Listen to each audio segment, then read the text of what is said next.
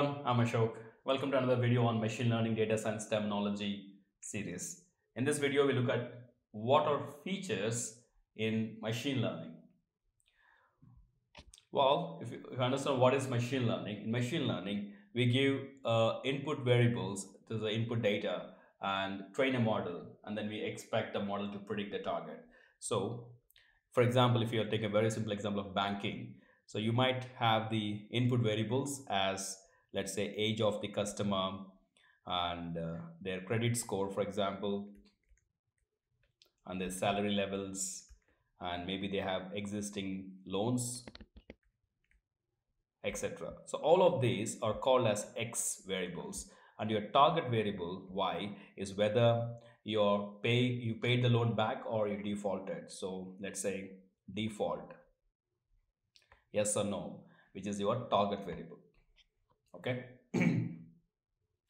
So in machine learning lingo, we call this X as typically we can have a different names, and this X is actually called as features, which is what the features in that question.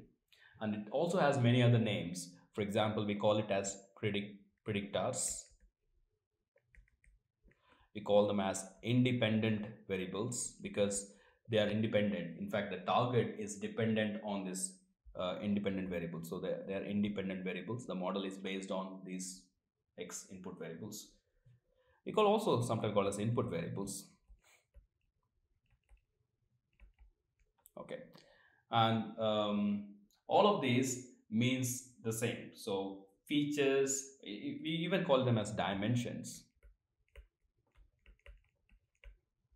So features, predictors, independent variables, input variables, dimensions all mean the same. In a different context, we use different names.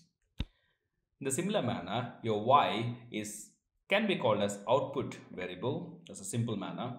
It also called as label because that's the label we are having for every record, and we train the model with X and the Y, which is a label. We call it as labeled data.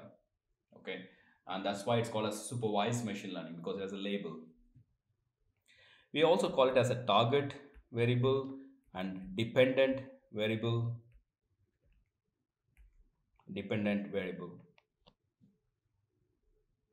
Yeah, so these are all same. So your target variable is called as output variable, label, or target, or a dependent variable, and the input variables are called as features, which is the question here, predictors, independent variables, input variables, and then dimensions. Okay, so that's a very short video. Thank you for watching. If you like the channel, click subscribe, and I'll see you in the next video.